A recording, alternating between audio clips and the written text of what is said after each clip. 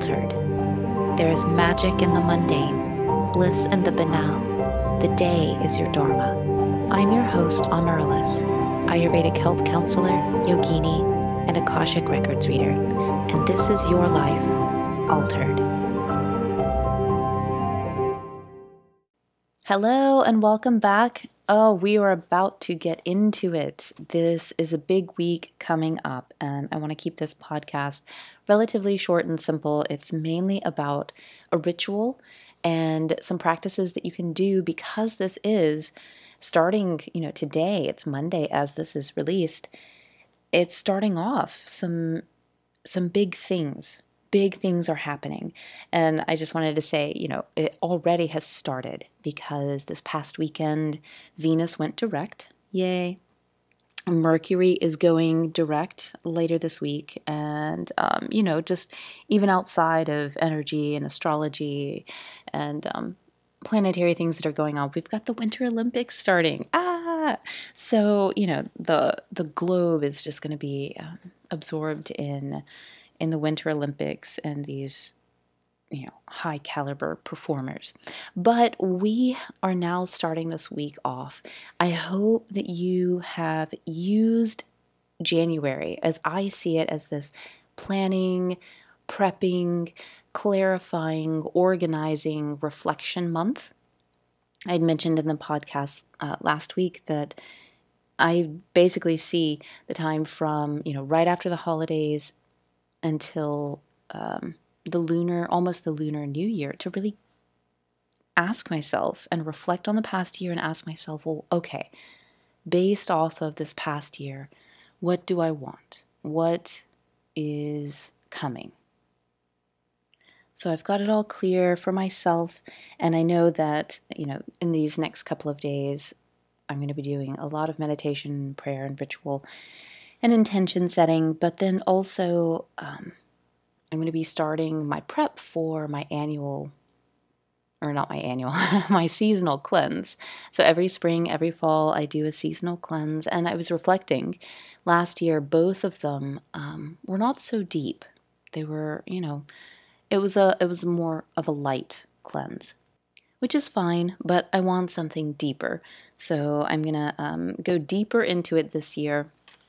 You're welcome to listen to last year's podcast episode about preparing for that and kind of how I do my seasonal cleanse. It's not about fasting. It's not about starvation. It is about taking things off the plate, such as social media or listening to tons of podcasts like I do. And in terms of nourishment, I have a mono diet for about a week of khichdi. But the big part of it is leading up to that point. So for the 2 weeks, usually it's 2 weeks. This year I'm going to do 3. I will kind of prepare myself for it so that it's not so reactive when I'm actually in the cleanse and my body and my mind aren't freaking out. So I, stop all sugar, caffeine, dairy, meat. I decrease that until, at least the week before the cleanse. I'm off all of it so that I'm ready to just go deep. And right now, something fun that I'm engaging is something that I started last year. I think it was last February. I was really getting into this, and then Mom got really sick and then passed, and I just kind of let everything fall away, and to be honest, kind of forgot about doing this. But I'm making these videos with TikTok, and now Instagram has Reels, and they also have the captions, and I am also able to do voiceovers. So I'm starting to play with that and do record my own little videos and starting to add my voice to it because I like the recording of my voice, but now since I started a podcast, I kind of have the microphone so I can do it in a better way. And so I'm excited about that. So keep an eye on social because I'll be making and playing with until I find like really what I love. I'll be playing with making those videos on Instagram and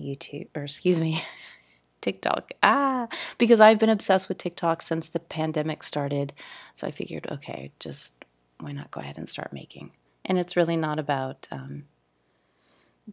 getting a following. It's really just about creating. I want to make these. And that's really what it's about, is creating the art that you love. Okay, so let's get into this. We've got the new moon, which is today, Monday, and then tomorrow there is the Lunar New Year. And then the day after that, we have 2/2/2022. And that time in between the February 2nd, till the date of the 22nd, to 2022. I think it's a huge deal, and I think that ending on the 22nd is also on a Tuesday. So there's just, some powerful numerology going on there, and I think this is a really special window. So this is the time I would this week, and it doesn't have to be today, but in the next couple of days, I would really plant intentions, goals, dreams. I would set them and do some aspect of this ritual that I'm about to describe. Because now is the time. We're starting off new year energies. So first, if you haven't already, and even if you have set your intentions and you did the whole New Year's Day thing, redo it and work with the energy of the new moon and the Lunar New Year and the 2/2/2/2. Work with that, and maybe even revisit this every single month on the new moon. So this isn't just a one-time, January 1st, I did it, I'm done, and I never look at it again.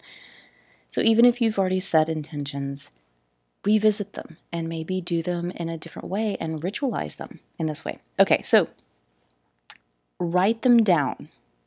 If you haven't written them down by hand on something physical, I would do that. Write down what it is that you deeply want for the coming year, month, life. What is it that you want at both surface level and at the soul level? Honor both of them. And then you're going to write down the resources that you already have in order to help support you. And these can be financial resources, resources of people and support or connections, resources of time, of energy, of opportunities, anything. Write down all of the resources that you already have, whether you engage them or not.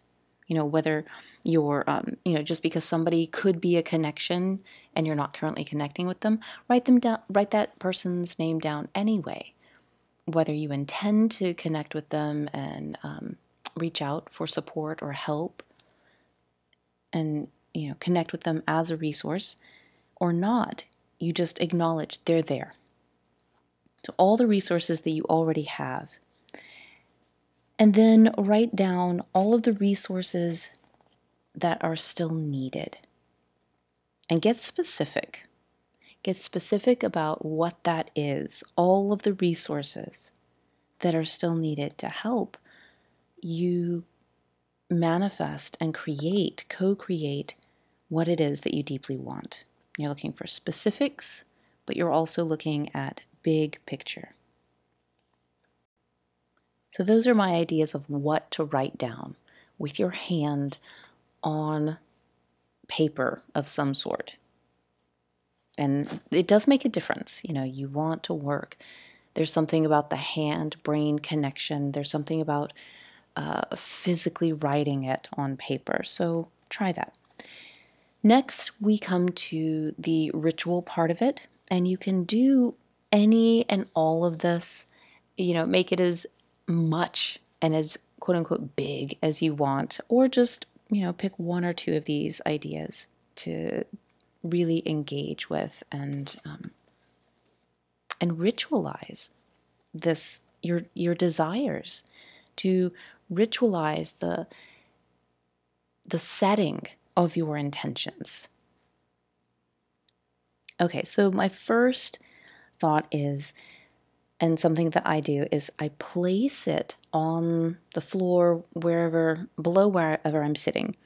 And I'll extend my arms outward with my palms facing down so it's over the paper.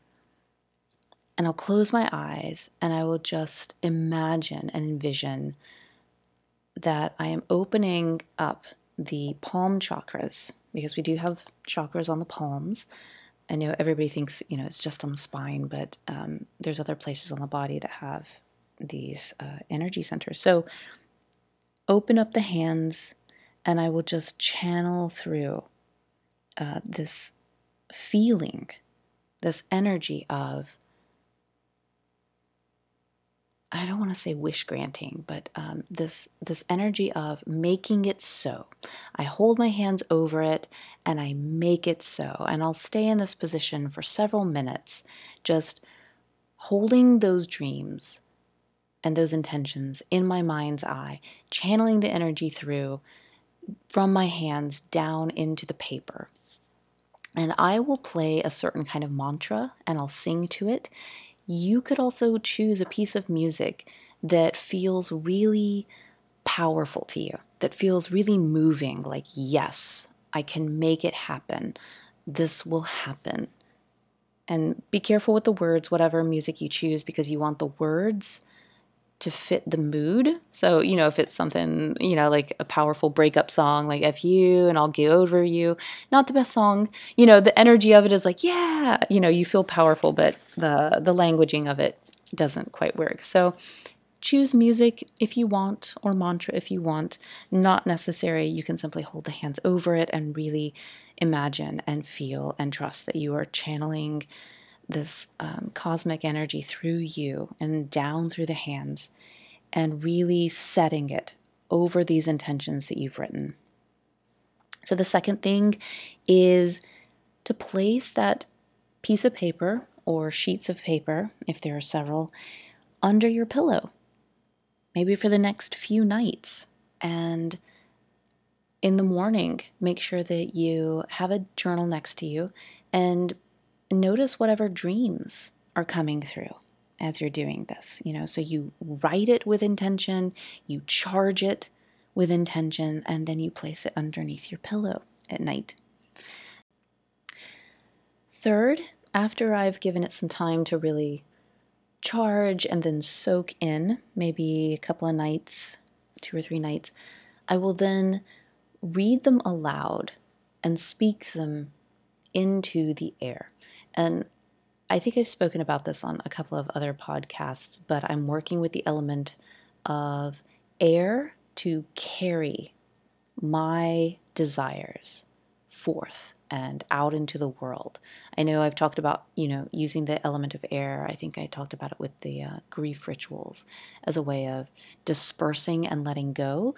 So in this way, you're working with the element of air to carry it forth into the world. And I like to go somewhere where I'm a little bit higher in elevation, but it really just doesn't matter, because it's about speaking it from your second chakra. The desires come up through the solar plexus, that belly button, third chakra, your power center. And then as you speak it, it moves up through the heart, through the fifth chakra, from the throat, and makes a vibration of sound into the world. That's why it needs to be spoken. Speak it aloud. So go somewhere that you have privacy, so you can declare this and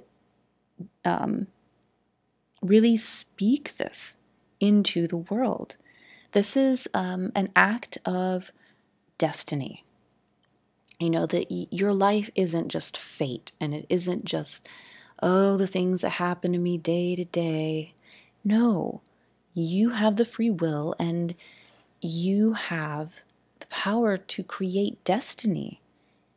You create and co-create. So all you really need to do is to align with what it is that you want and then ask for it.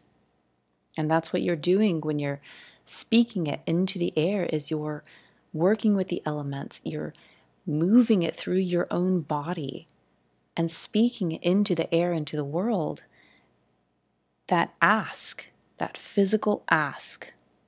And there's no begging, you're really kind of stating it. And then you act. But that's a whole separate podcast, the acting. So, or taking action upon it, I should say. Okay, so speak it into the air, work with the element, and put it from your solar plexus into the world. And then I like to put these papers on my altar, either folded or face up, and I'll place a stone over it. I like to use, for this year, I'm using citrine, and that's because citrine works with the solar plexus and the sacral chakra. It has a connection to abundance and deserving what you receive. It's not just about asking for these things, the intention and ask, but you have to believe that you deserve to receive it. Citrine also, because it is connected with the solar plexus and that yellow color, it's connected with personal power and self-confidence. And this is something that you really want to tap into, because that helps you with the next part of not just the ask, but then the act, the actions that you take. I also have chosen citrine for this year because the numerology of this year is a 6 when you add up the digits of the year. It's 3 number 2s. So it's a 6 year. And with the 6th year, as I learned from a new book that's out, it's amazing. I've been listening to him for a while, Remington Donovan, and it's simply called The Book of Numerology. It's beautiful, it's simple, but so powerful. So I was learning that with this 6th year, the color connected with the 6th year is yellow. So I wanted a yellow stone to really tap into that this year. So you can place a crystal over it as it's on your altar or on a special place, somewhere where it feels like a sacred, special energy. And sometimes I play mantras over it. Like I'll get my little iPod, and there's specific mantras that I will just put on Spotify. I've downloaded them, and I will just put them on repeat and turn the volume down really low so I don't hear it too much.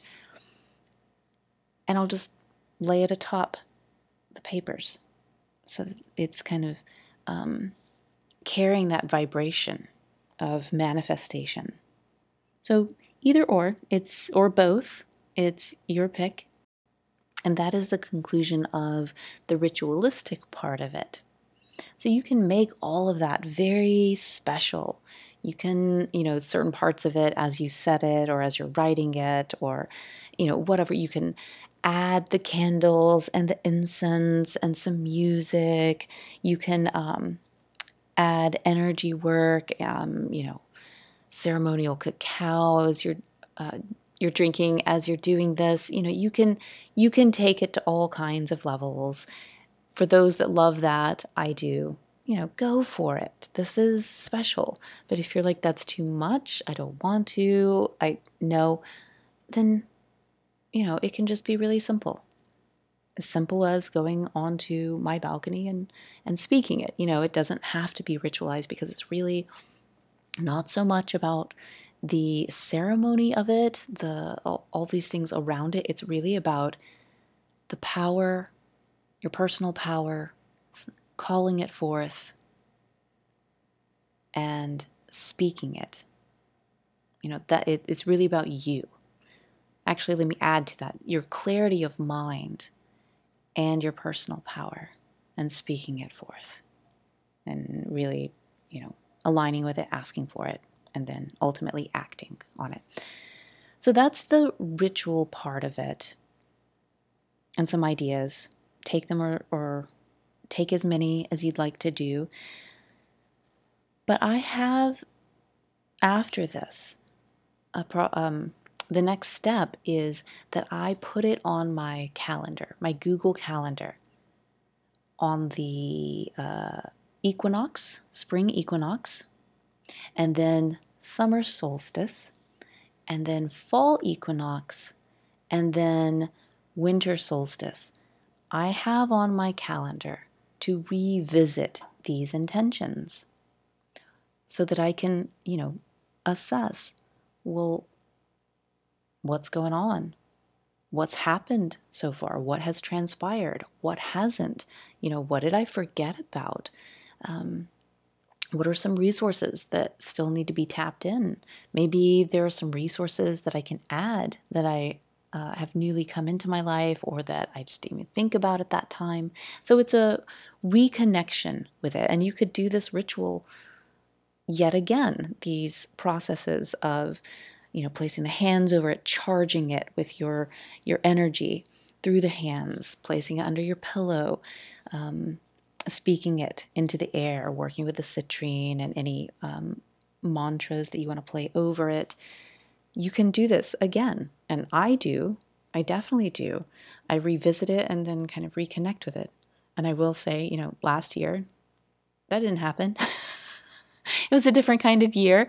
But this year, that's definitely going to be happening. So may these steps serve you in calling in and bringing forth that which you wish into the world. Really take advantage of this time and know that even if you've missed this particular time of the new moon and the Lunar New Year and the 2-2-2-2-2, then work with the next new moon. Maybe revisit it monthly. And, if you find that you just can't quite do it on the new moons, any time is a good time. Done is better than none. Set your intentions and call them forth. And do it in a very powerful and intentional way. Have a beautiful rest of your week. May this energetic new year start off well for you. Let me know if you use any and or all of these ideas. And follow along as I make and create more on Instagram and TikTok. Remember that spirit guides but never decides. How will you choose this hour, this day, this week at the altar of your life? Thank you so much for listening. If you feel called, subscribe to the podcast, leave a review, and share it. Also, connect with me and discover more on Instagram at Amaryllis_Fernandez. Until next time.